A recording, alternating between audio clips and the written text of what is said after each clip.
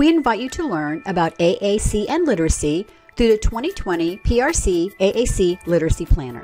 This month's story is called A Fish Out of Water. Our AAC Literacy Planner was designed as a tool to help educators, speech-language pathologists, and parents offer beginning literacy activities to learners using AAC. This includes children who are learning how to communicate with their AAC system and learning how to enjoy books at the same time. Our literacy planner includes best practices in literacy instruction. We've even included suggested Common Core standards for use in the classroom. In each month's lesson, you will find 5 or 6 target words to model, as well as some simple short-term objectives to help you target your instruction. You will find a section called Introduce the Story. See suggestions for how to read and model the target words during your reading time with your AAC learner. Feel free to add additional vocabulary based on your students' individual needs. You'll find additional activities for sensory, motor, craft, music, and writing. You'll also find smart charts for Lamp Words for Life 84 Full and Unity 84 Sequenced. You can use these when reading the story. If you need a different language configuration, you can make your own smart charts with our free PASS software on your Windows computer. Or use our smart chart generator on the AAC Language Lab. Our story for this month is called A Fish Out of Water. It was written by Helen Palmer and illustrated by P.D. Eastman. This example uses Unity 84 sequenced vocabulary. The target words for this story are all, down, fish, put, and stop. The bonus word for this story is yikes. Read the story and you'll see why. Use these words on the speech generating device as you read the story this month to model for the communication learner. This helps our AAC communicator learn how to use these words when talking about the story.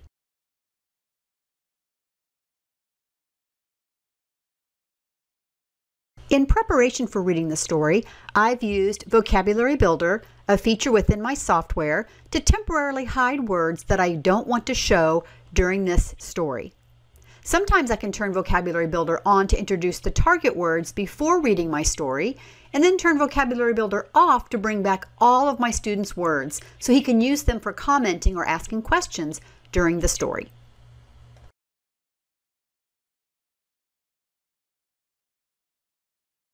All,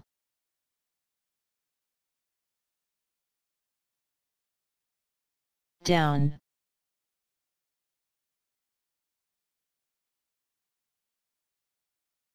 fish, put, stop,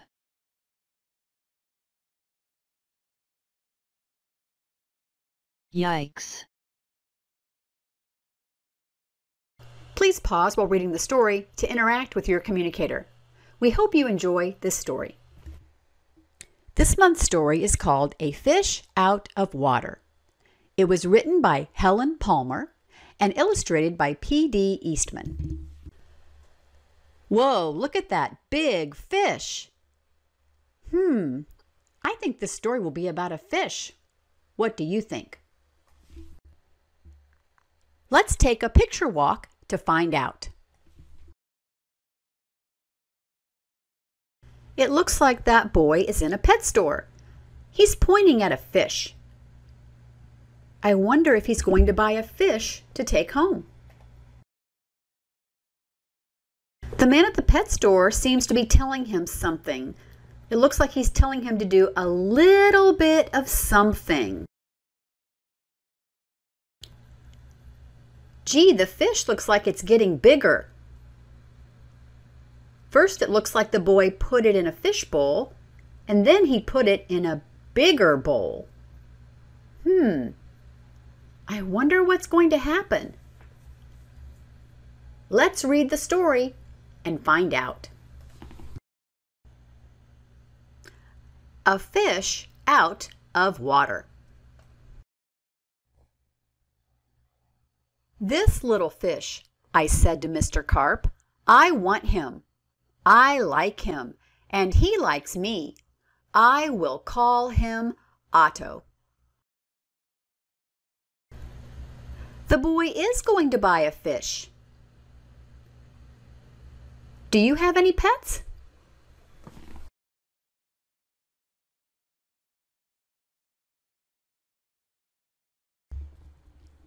Very well, said Mr. Carp. Now I will tell you how to feed him. Then Mr. Carp told me, when you feed a fish, never feed him a lot, so much and no more, never more than a spot, or something may happen, you never know what. Mr. Carp told him how to feed his fish. He said never feed him all of the food, just a little tiny bit. Then I took Otto home. I gave him some food. I did not give him much, just one little spot. But this did not make Otto happy. He wanted more food. He had to have more. Poor Otto, he just had to have more. He thinks his fish is still hungry. I wonder if he'll put more food in the bowl for him.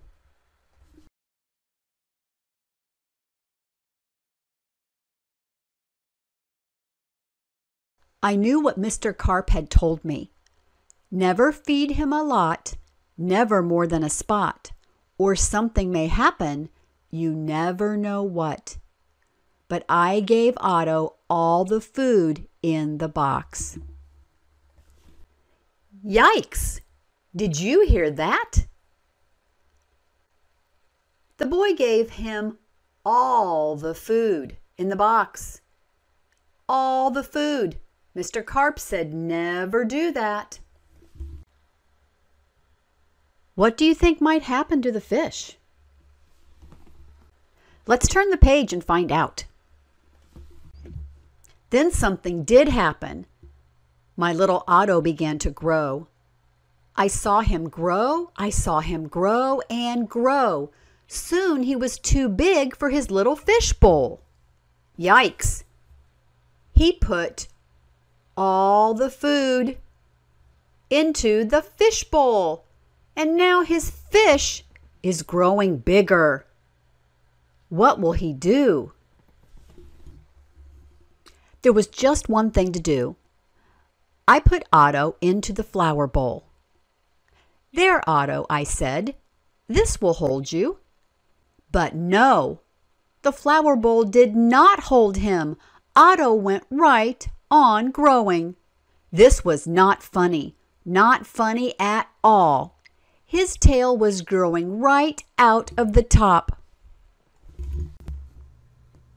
The boy had to put him in a big vase for flowers because his fish would not stop growing. Do you remember why he's growing so much? Yikes!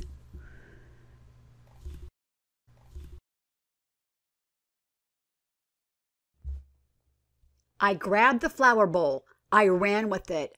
Otto, I said, I know just where to put you. Then you will be all right. I put him in a big pot. But Otto was not all right. I saw him grow some more. Very soon he was too big for the pot. Look at how big the fish is getting. That fish is so big, it outgrew the vase he had to put it in. It will not stop growing. I wonder where he's going to have to put him next. He looks too big for the pot. Do you think he's growing because the boy gave him all the food? What would you do with a fish that big? I put him in pot after pot. He was growing so fast. Poor Otto, my poor little fish. Oh, why did I feed him so much? Otto, I said, stop growing, please. But Otto could not stop growing. He was growing all the time. Very soon I ran out of pots. Look at his fish now. He has gotten so big. That fish will not stop growing. I wonder if the boy wishes that he had not given his fish all of that food. Yikes!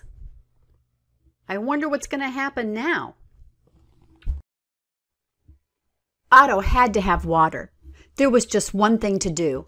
I did it. I grabbed him. I grabbed him by the tail. I ran with him up to the tub. The tub is big. It can hold lots of water. He's taking his fish all the way up to the tub because his fish will not stop growing. He is so big. He's going to put him in his bathtub. I can't wait to see what that looks like. At last, "There, Otto," I said. "This tub holds my father. This tub holds my mother, so it will hold you." Yikes! Look at that. He had to put that big fish in the bathtub. His fish will not stop growing. Look at all the water in that bathtub. But the tub did not hold him at all. He went right on growing. "Oh, Otto," I said, "what can I do now?" Look how big his fish is now. He will not stop growing. Where do you think he's going to put his fish next? Then crash! The door went down. Crash! Otto went down. I went down too. Oh, what a ride! Yikes! Look at that boy going down the stairs on all that water. The fish is so big he broke through the door. The fish is going down the stairs on all that water. Do you think that fish will ever stop growing?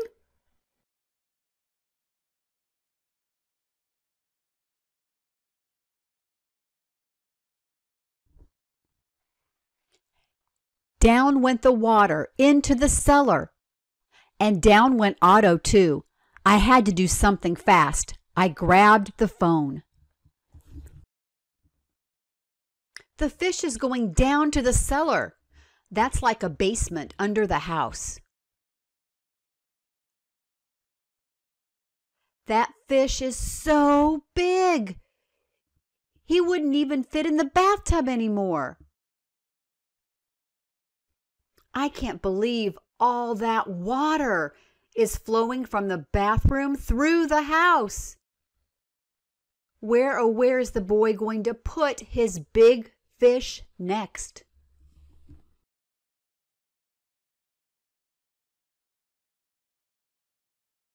I called a policeman. "Help! Help!" I said. "I fed my fish too much. Mr. Carp told me not to, but I did." "What?" said the policeman. "Mr. Carp told you not to, but you did? Too bad. I will come at once." Oh, good. The police officer said he would come and help the boy with his fish. The policeman came.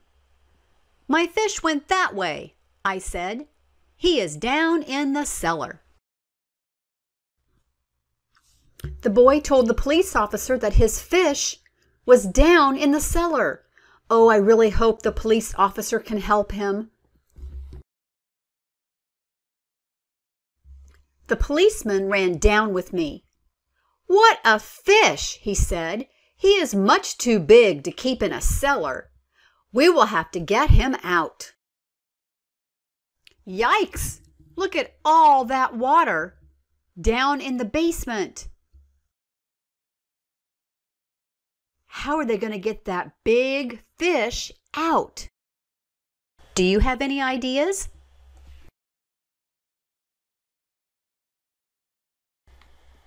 We had to work and work to get Otto out.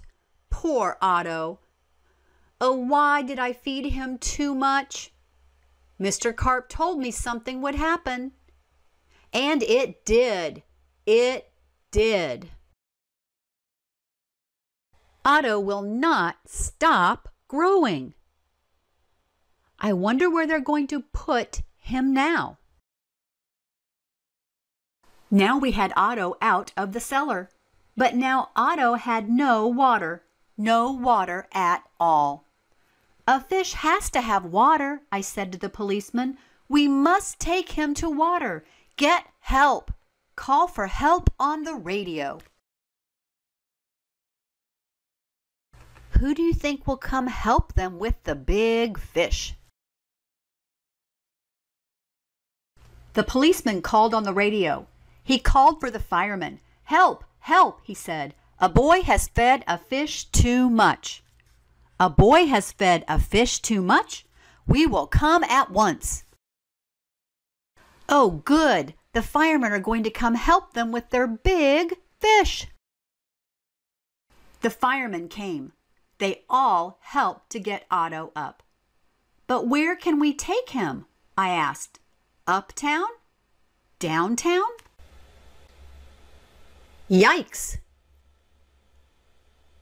Where are they going to put that fish next?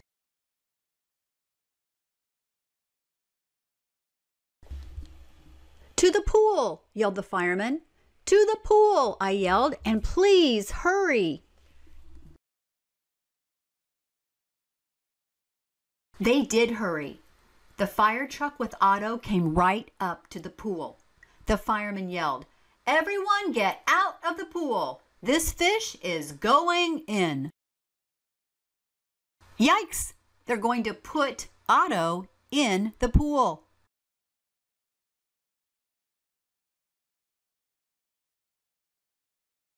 But Otto went right on growing. And no one wanted Otto in the pool. They did not like Otto at all. You take that fish out of here, they yelled. All the people are mad that they put Otto in the pool.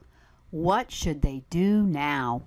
And will Otto ever stop growing? There was just one thing to do. I did it. I ran to the phone. I called Mr. Carp. Please, please help me, I said. I fed Otto too much. Oh dear, said Mr. Carp. So you fed him too much. I knew you would. I always say don't, but you boys always do. Yes, I will come. The boy called Mr. Carp on this old-fashioned phone, and he said he would come help the fish. Then Mr. Carp came. He had a black box in his hand. He had a lot of other things too. What are you going to do, Mr. Carp? I asked him. But Mr. Carp said nothing. He just went right up to the pool.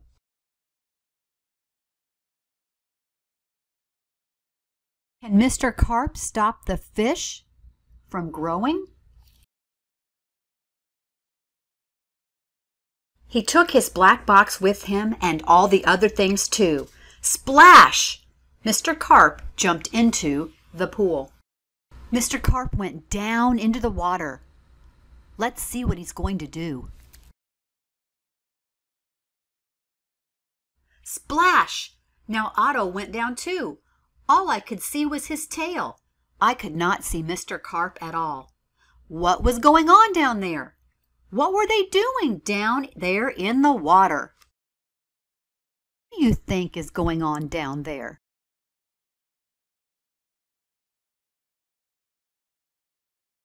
Now I could see nothing.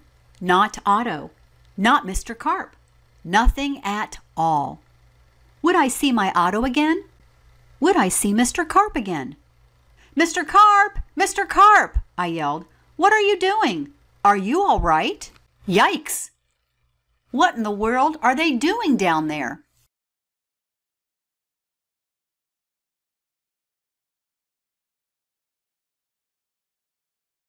Then up jumped Mr. Carp.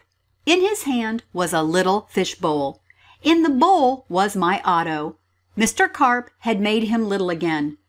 "Don't ask me how I did it," he said, "but here is your fish." He did it! He made Otto a little fish again.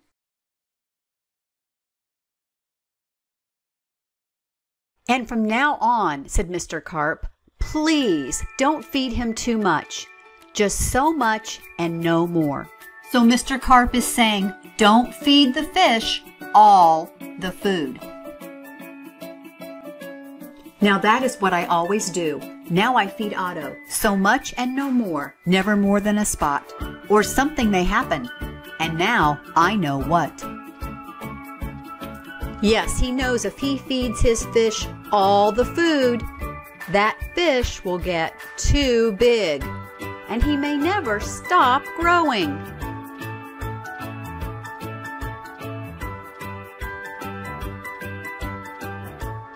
The end.